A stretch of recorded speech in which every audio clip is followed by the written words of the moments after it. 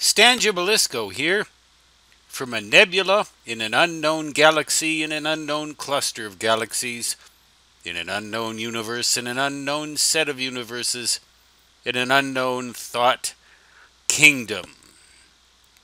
But there are certain things that are known in the thought kingdom back here on Earth. I'd like to show you a couple of them. They have to do with magnetic lines of flux. Now, magnetic lines of flux are imaginary lines. They're not real.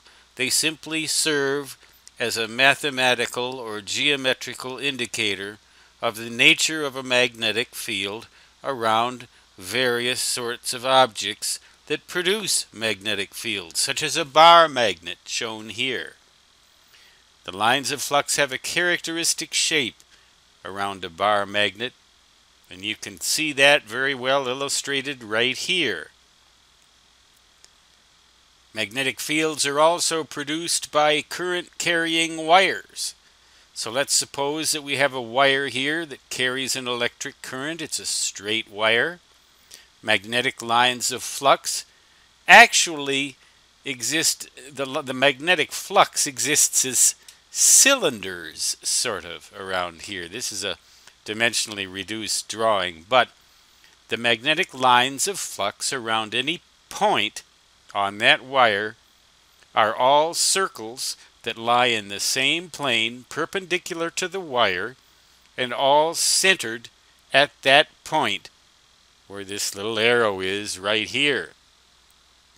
We can actually determine the direction of magnetic flux by considering something called conventional current. That is current that flows from plus to minus. Now, why they call that conventional when a lot of people have never even heard of it is something beyond me. It's a historical artifact. But conventional current is what physicists generally use, and a lot of laws of electricity and physics and electronics are based on that.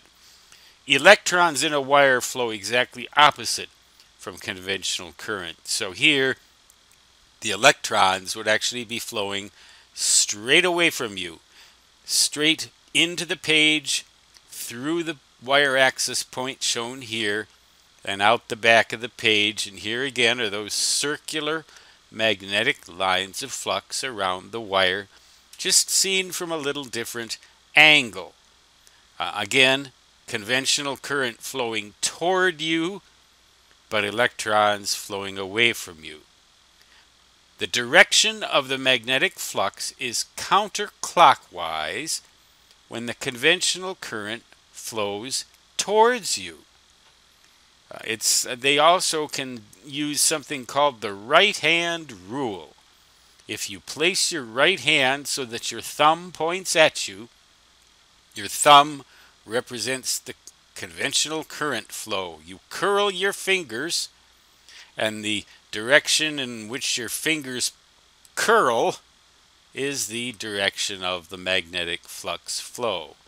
Not that it really matters, and one can debate whether magnetic flux really flows or not, but those are the two most common examples given for a magnetic flux. A bar magnet like this, with a north pole and a south pole, and a straight wire like that, the behavior of which can be defined by something called Ampere's law.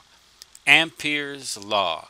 It's covered in several of my books, including Electricity Demystified, Teach Yourself Electricity and Electronics, and probably a couple of others.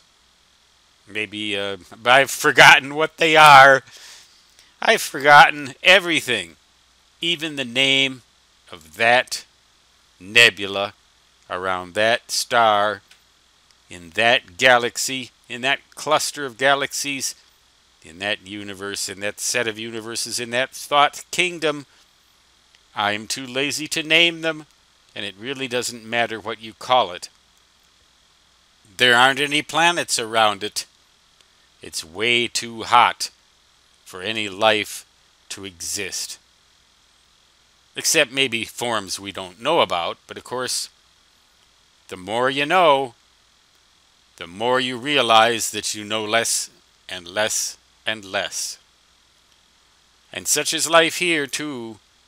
The more books you read by me, the stupider and stupider and stupider you'll get.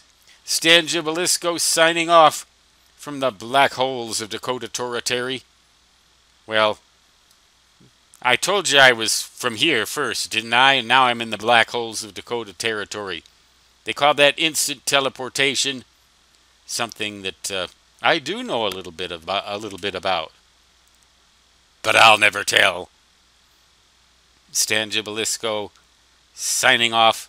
Until next time, so long.